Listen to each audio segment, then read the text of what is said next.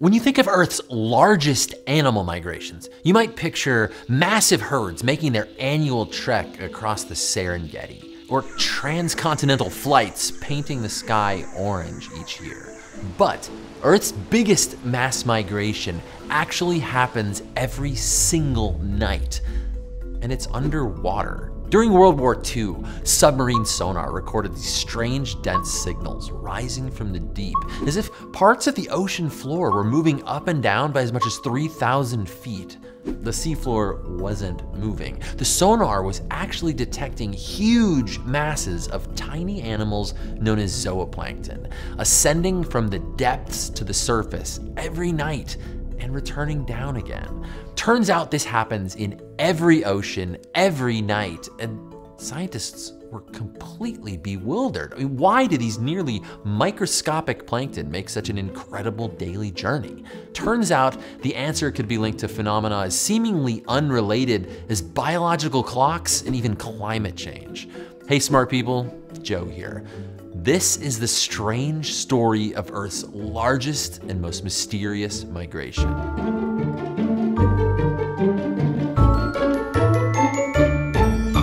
Vertical migration in the ocean is the largest net animal movement on our planet. It's really remarkable. I'm Kelly Benoit-Bird, a senior scientist at MBARI, the Monterey Bay Aquarium Research Institute, where I use sound to study lives of ocean animals. So first, you really need to appreciate how tiny zooplankton are. Like smaller than the tip of a crayon tiny. But the distances they move in the ocean are absolutely immense. For them, anyway. If we were to scale the migrations to a human, we'd be talking about you doing a 10K twice a day, once to get your breakfast and once to go to bed, but you'd have to swim at twice the speed of an Olympic marathon runner. It's a pretty remarkable endeavor each and every day. If you add up all of the vertical migration happening in all the oceans and lakes on Earth, scientists estimate 10 billion tons of biomass, 25 times the mass of all humans on Earth, is racing between the surface and the deep every night. It's called the Diel vertical migration, or DVM for short. But why go to all that trouble? Vertical migration is probably one of the most common behaviors that we see in the ocean. It happens from the smallest animals to some of the largest, and the most abundant in terms of biomass migrators are typically small fish, like bristlemelts and lanternfish, that are following the vertical migrations of the zooplankton. It is a pretty different way of thinking. Most often we've thought about plankton, all of the plankton, as just wanderers, like the Greek word for plankton defines them. But they are capable of making decisions. Zooplankton live in the twilight zone. No, not that twilight zone, though some do look pretty strange. We're talking about the mesopelagic zone. It's a region of semi-deep water that receives only about 20% of the light that you get up on the surface. Well, we know that this vertical movement is a real dance, a balance by these animals to try to get food, which is most abundant in the surface waters where photosynthesis lets things grow, but while they're trying to avoid becoming dinner for something else. And so if you're trying to avoid getting eaten, you want to be in the dark. So most often what we see is that animals stay deep in the dark during the day, and then as the sun sets, they migrate up to the surface before leaving again at sunrise. Responding to tiny changes in light that would prompt them to move up the water column when the sun went down, and then back down at sunrise. But sometimes we see organisms actually do the opposite. We sometimes call reverse Diel vertical migrations. Researchers found that zooplankton move up and down in the water by as much as 200 feet just from clouds passing overhead. I mean, that means they're pretty dang photosensitive. But scientists thought there might be more to the picture. Just like those early observers of Diel vertical migration, we're using sound. Light doesn't penetrate very far in the ocean, so when we try to go down with a camera with a lot of lights, we're lucky if we see, a few arm lengths in front of us. But sound travels both further and faster in water than it does in air, and so we can get a really large-scale picture very quickly of what's happening with animals. So we combined those sonar observations where we send out a short pulse of sound and interpret how it echoes off the animals in the habitat with low-tech tools like nets, but also with new techniques, looking for evidence of the DNA that these animals leave behind in the water column, for example. We kind of combine all these different lenses to get a complete picture of what's happening far away from what we can ever see when we're sitting on a ship at the surface. Thanks to all of this high-tech study, scientists have figured out that DVM is fueled by more than just sunlight changes. For instance, scientists studying zooplankton in the Arctic saw that during the long, dark winter months, zooplankton started responding to moonlight instead. So all of this new information has totally changed the way scientists think about, well, it's changing what we know about plankton altogether. Okay, so there's a different class of plankton called phytoplankton. They're the ones that do photosynthesis and actually give us most of the oxygen that we breathe. There are some phytoplankton, some photosynthetic plankton, that also undergo vertical movements. These are tiny, microscopic, plant-like organisms that are drifting constantly with the currents. But they can control their vertical movement, they can control buoyancy, and some of them actually have swimming organs. But typically, we see that they're really close to the surface, harvesting sunlight to photosynthesize during the day, and then moving deep in the water column at night in order to take advantage of higher nutrient levels at deeper depths. And so they're sort of shifting the balance. Instead of worrying about food and predators, they're worried about light and nutrients that they need to grow. But this isn't all. It turns out that studying DVM could help us unravel our own circadian rhythm, the biological clocks that help our bodies keep time. The term circadian comes from the Latin phrase circa diem, which translates to around a day. And that's pretty appropriate since circadian rhythms control many of our day-to-day behaviors. And most organisms that live on the Earth's surface, including humans, have a system of hormones and parts of our brain, an internal biological clock that helps control everything from sleep to hunger to fertility.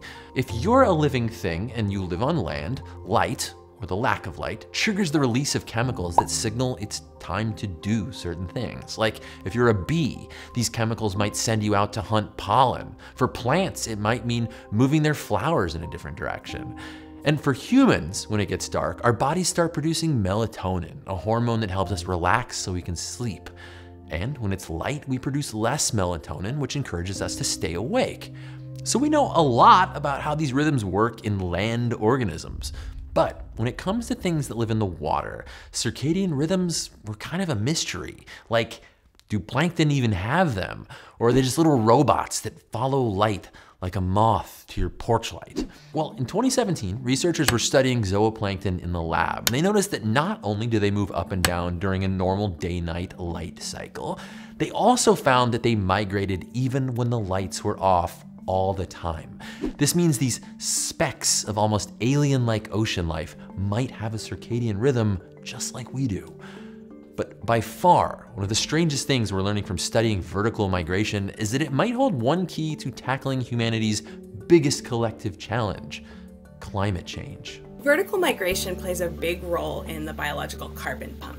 Organisms that photosynthesize at the surface take carbon dioxide out of the atmosphere. If that just stays in the surface water, it just gets re-released back into the atmosphere. But if it gets into the deep sea, it can stay there for thousands of years. And so by taking that carbon out of the atmosphere and bringing it to the deep sea, it is removed from the effects of that carbon dioxide is having on climate change. The ocean has done that. It takes up every year about 25% of the CO2 that we release is absorbed by the ocean and sequestered. Vertical migration is a really fast way to do that. Animals come up to the surface, they eat those phytoplankton that have taken up that carbon dioxide, and then they swim down to the deep sea, where they release their waste products, where they are eaten, where they die. If we disrupt vertical aquatic migrations, we could speed up the collapse of entire ocean food webs and impact everything from our food supply to the climate. And all of that makes studying the Diel vertical migration even more critical. I think vertical migration is a really important engine for the ocean. In fact, if there's a fish on your dinner plate, it probably ate something that was vertically migrating. So not only is it helping the health of the planet, but it's providing a really key transfer mechanism for food for humans as well. I think it's just amazing to think about the world in as many dimensions as the organisms in the ocean have to. We're so used to being able to use our GPS and know that if we come back to the same place, it's going to look the same. We're in the ocean. Place isn't really a thing, right? You stay with the water parcel and that gets swept around. And if you tried to stay in one place, the characteristics of that environment would change dramatically through time. It's really hard to get your mind around in order to start to think like these animals, to understand the world that they live in. And it seems kind of obvious when you say it out loud, but messing with the largest migration on Earth, this colossal thing that happens every single night, we could really screw up the planet. We might even end up krilling ourselves. I'm sorry. Stay curious. Actually, I'm not sorry. You're welcome. Hey guys, this episode was part of PBS's celebration of Earth Month. You thought Earth Day was good? We got a whole month. And I'd love to tell you about a new series coming to PBS Terra called Untold Earth. The show is a collaboration with Atlas Obscura and PBS Nature, and it unpacks the mysteries behind North America's strangest, most unique natural wonders. There's a link down in the description to the first episode all about redwoods. We hope you check it out along with the rest of PBS's Earth Month offerings. Thank you for watching. And like always, a huge thank you to everyone who supports the show on Patreon. We could not make these episodes without you. If you'd like to support the show, there's a link down in the description where you can find out more, help support the channel, and find out about episodes before anybody else. Plus, you get a notification when we upload videos so that you can be one of the first people to watch them, which helps other people discover the videos, which helps other people discover the videos. It's great. Check it out, it's down there. Bye. Can you get that to visual, huh?